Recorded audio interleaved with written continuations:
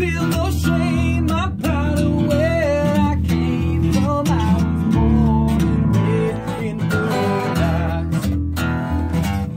One thing I know, no matter where I go, I keep my heart and soul in Boon.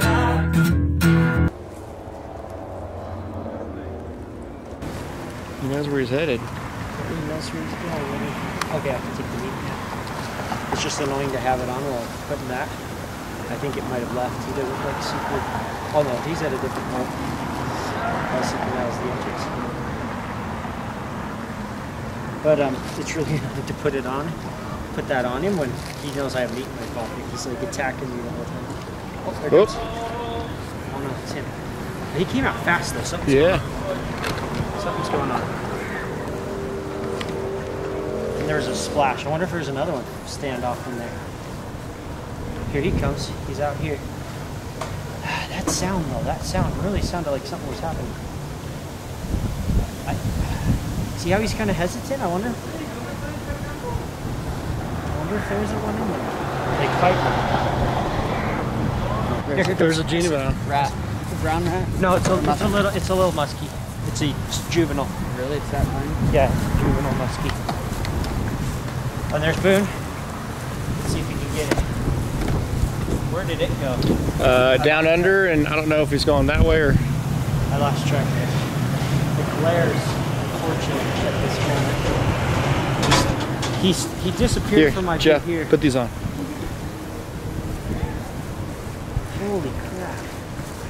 I've tried this before and it's never worked. It depends on the light, you know. Those are just $5 at Walmart. They're nothing special. Dude, I've tried this before and it's never worked this well, ever.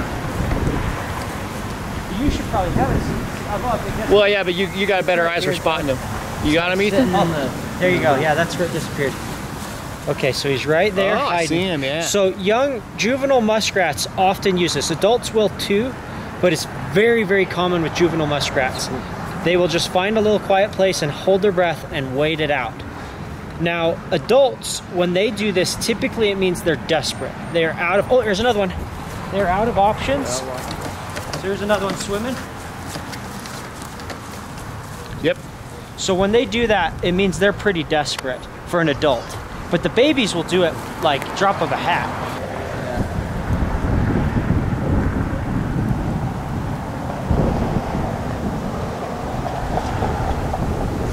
Hairy or smooth? Oh, he's got one. You got one. You got it? Yep. A different one. It's a third. Now let's watch this again to see exactly what happened. I myself didn't even notice till I was editing the video. The muskrat is swimming towards Boon under the surface. So the muskrat doesn't know that Boon's standing there. And Boon doesn't know the muskrat's approaching him until it bumps him. And as soon as that muskrat touches him, bam, he's got it. Oh, he's got one. You got one. You got it? Yep. A different one. It's a third.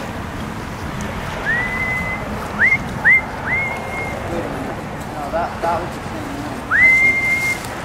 Try to come back.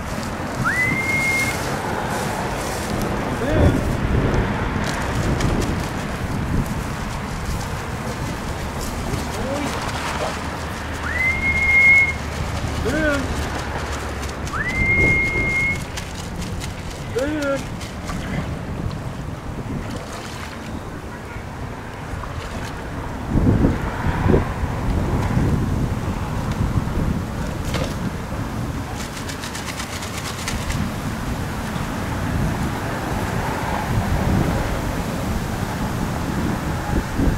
That other one's hiding up there. Yeah, he's coming down right now by this white plastic. Oh crap. You see him, Ethan? Yeah. He just buried himself. Boon.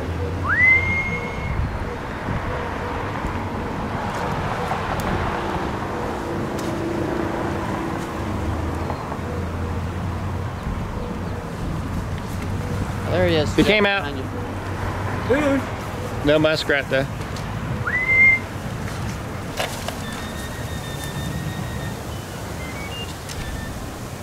Oh, there's a third. There's a third. Yeah, let's see if he'll bring me the one back.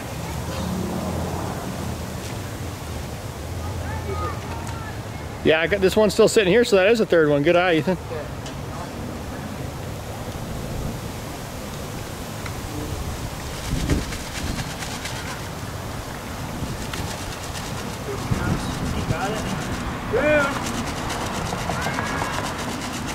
This one's moving. We got one moving down right past you. Is that the same one? Now one's still hidden underneath. So that one's moving. That might be the third. Yeah. He's really cruising. That wait. I think he's either still going or he turned back. This one's still hiding underneath. Here he is. He came out. Just right. He went back in.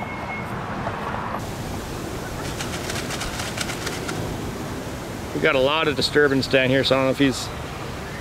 Oh. Yeah, just popped out again. He's gonna find another one. Yeah, he just wants to hunt. He doesn't want to eat.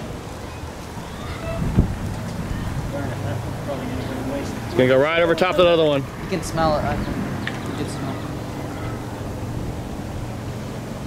It didn't move, did it? It's still sitting there.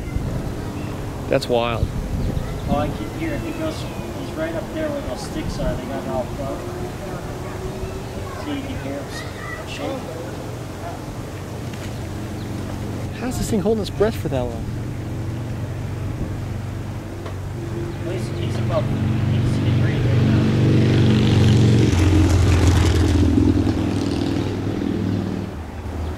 We're talking about this baby muskrat. Oh yeah. It's been there for 5 minutes. Yeah, if they don't move, they can hold their breath for, I've heard, up to 15 minutes. Oh wow. I don't know where they get that number though. That might be an unnatural number. You know what I mean? In the lab and in real life. Right. You know what I should do? I should put this one in a cage. Just take Boon home for not bringing it back. Let's see, where did it go? Gotcha. It's under those blocks. I think it's under that. Whatever those are. Those sticks.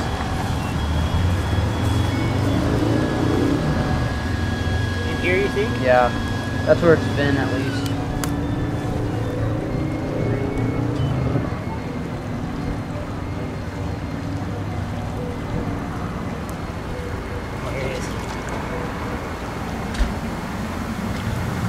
Mink man. Do you know where the others are?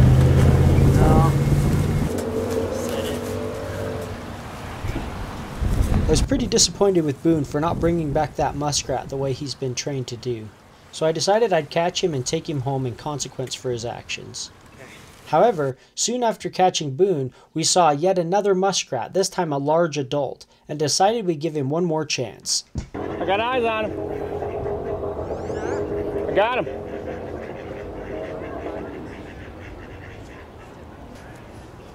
Right under that stump. Oh, wow.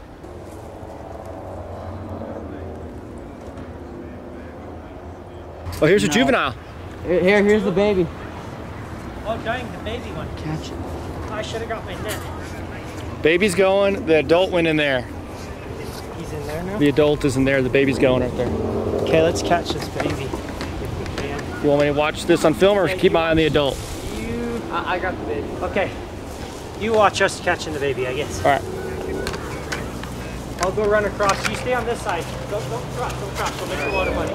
Just stay on this side. Or just wait. That way you're positioning it if it goes on the other side. It's on land, so hopefully you can just grab it. Is he on the other side of the No, stump? it's right here. In the sticks? No, right under the stump on your side. I got the adult over here. Okay. He's just I sitting. see it. I see it. I should have grabbed right now.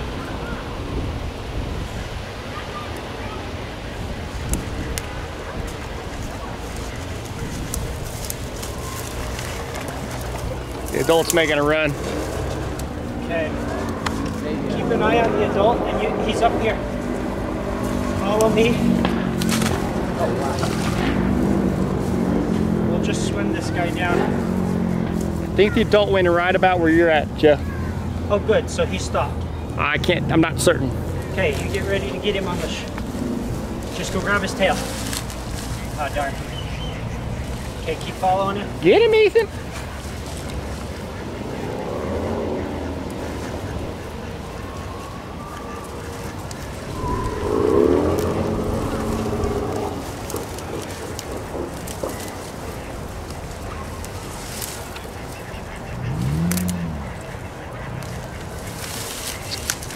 You see him, Jeff?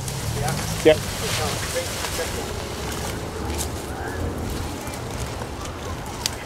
Hurry up, there's some poles over there, so get up ahead of him.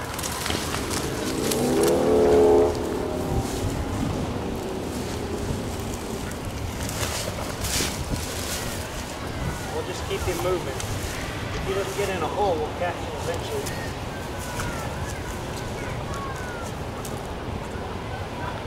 Just try not to cloud the water.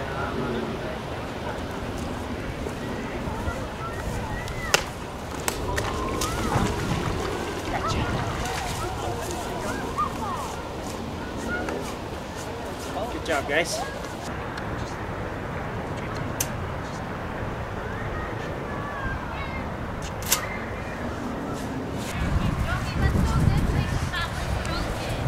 Okay, let's see. I think the sunglasses are a serious cool factor, Joe.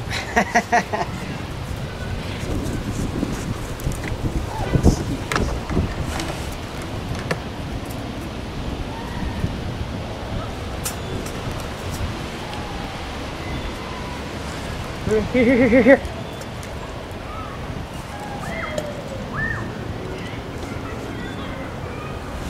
I hope we can bolt.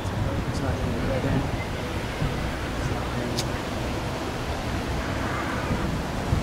Like I said, that's the last place I saw him. I don't know if there's a hole. Well, yeah, we're gonna need something.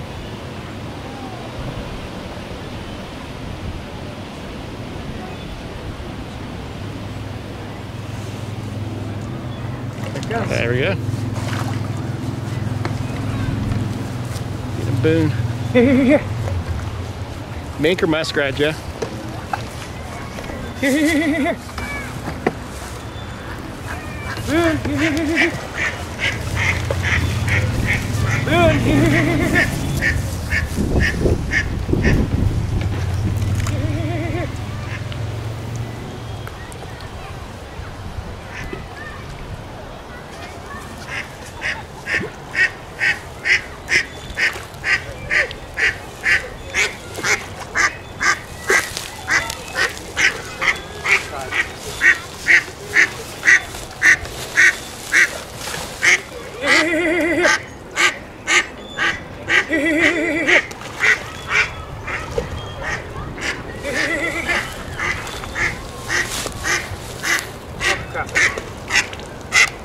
Mama duck, go away. Oh, he's coming back this way, Joe. He's coming towards me? No, Oh, muskrat's over here.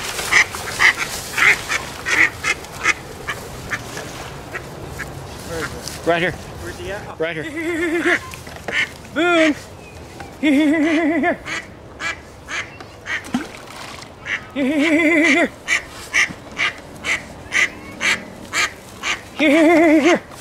Mama duck, just go away.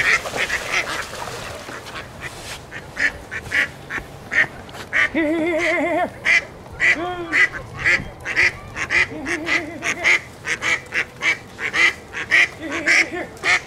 Oh look, he's gonna hide. Here.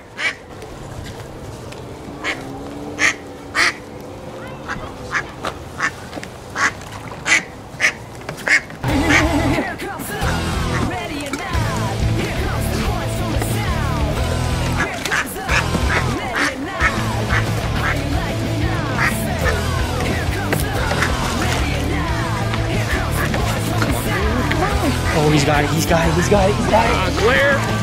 Woohoo! Another underwater chase. Hang on, son, I'm coming. Hang on, son, I'm coming. I got you. Good boy. Oh, that's a good mink. Hang on. Hang on to it. That's a good boy. That's a good boy. That's a good boy. That's a good boy. Oh, that a good boy. That a good boy. That's a good mink. That's a good mink. That's a good mink.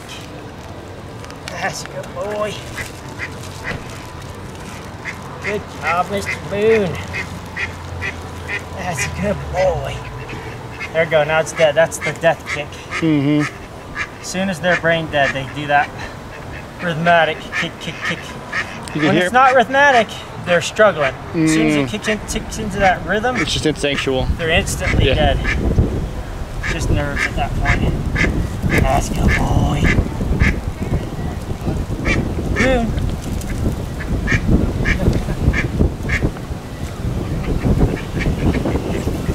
I know someone's going here. Let's go, boy. Oh, daddy, good boy. Did the glare hurt you, or could you see it? It was glary, but I got it, but it was glary. Darn, because it was perfectly clear. Yeah. Dude, that was cool. That's 2 in a row. Underwater chase. He can see it better when he does that. From what I could tell, when he went under, he could see it better than when he's surface swimming. Yeah, he probably can't see through the glare either. Oh yeah, when it's submerged, he can't see it all. Yeah. And think about it, when you're swimming, you can't see anything. Right. Until you go under. And then your clouded view based off of the water. Right. The water clarity. Oh, that was awesome. 2 in a row. Dude, this is so cool. This totally opens up like doors that have been shut my whole life. Yeah. Him having that skill set. Being able to catch him in the water like that? Yeah. Oh, it's so cool. It's so cool. And it's not just being physically able, it's being mentally able. So before this, most mink were intimidated by a muskrat in the water like that. In any water deep enough they have to swim, they're intimidated.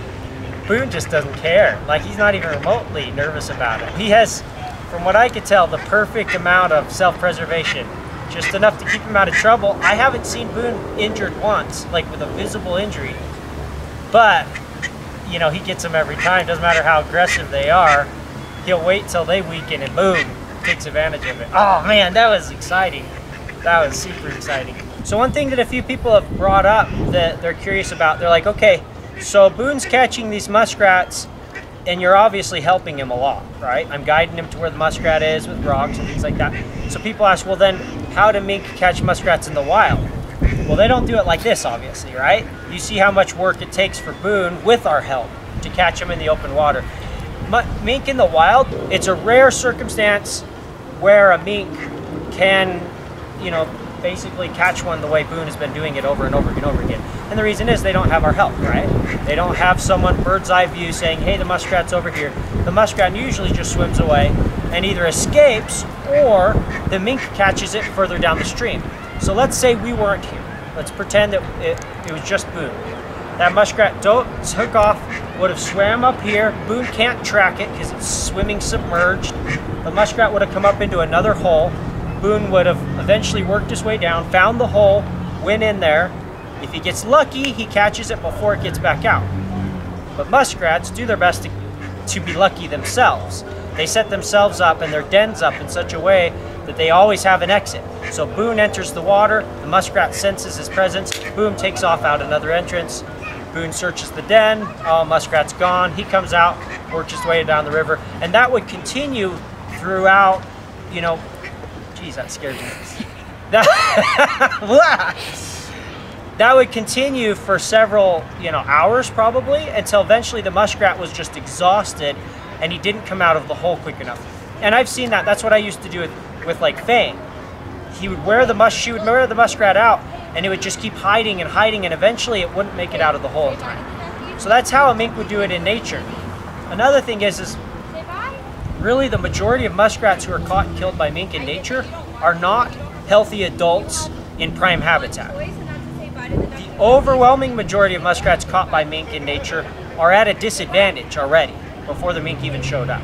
They are sick, they're injured, maybe they're young, maybe they're old, or something's happened to their habitat to make it less than ideal. Maybe there's a flood. The flood waters rise, they can't go in their dens anymore because they're all flooded, so they have to sleep on the bank, cold and tired and you know, just huddled up in a little, you know, bush or something. They're at a much bigger disadvantage than they are down in their dens. The mink looks upon them and catches them in a flood. Or let's say it's the opposite, it's a drought. The water levels are really low. When the muskrats come popping out of their hole, they have nowhere to hide. The water's too shallow, they can't just dive and get away from the mink, so the mink catches them. During the breeding season, a lot of muskrats get caught and killed by mink. Reason being, they're all fighting with each other.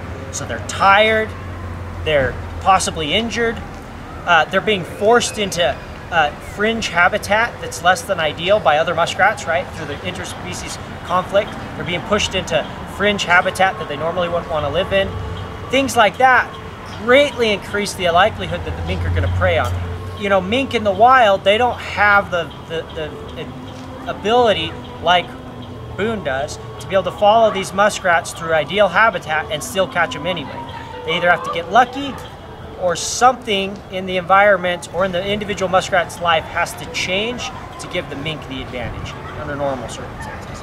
So anyway, that's why we're able to catch a muskrat that probably would have escaped Boon had we not been here, due to the fact that we can guide him. There's always the chance that the muskrat will slip up and get caught, but living in prime habitat, it probably would have lived for a while here.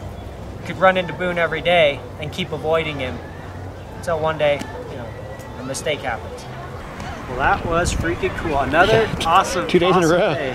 Jeez. Oh, I love this mink. So much fun. Alrighty, well, let's call it a day. So they wear to an edge on the outside. What happened? So it's sharp here on the edges as well as here. So if they bite you and you twist or they twist, it just slices you because of that edge. That inner edge is just as sharp as the tip. So it's like a knife, essentially. And I can attest, anytime they bite you, it ends up slicing more often than not. Now, I'm sure you guys are familiar with YouTube's censorship. They've got some serious censorship issues going on in YouTube, and their policies are constantly changing. So I created the Mink Man's Exclusive Club, where I can share these exclusive videos as well as give you guys a more behind-the-scenes look at our lives and how we train our animals. In YouTube, you guys see 1 or 2 videos a week, whereas I'm typically posting anywhere from 3 to 6 videos a week on my Mink Man's Exclusive Club. Now, this club is more than just videos. People can ask me questions directly. They could even send me private messages. I can also share interesting stories that maybe I didn't capture on video. I can share interesting statistics on my different mink or dogs, and really just give you guys an inside look on what we do and on my animals' lives. I really appreciate you following me here on YouTube, but if you want to get a behind-the-scenes look and be able to watch these exclusive videos that YouTube censors out, you'll need to join us on Mink Man's Exclusive Club.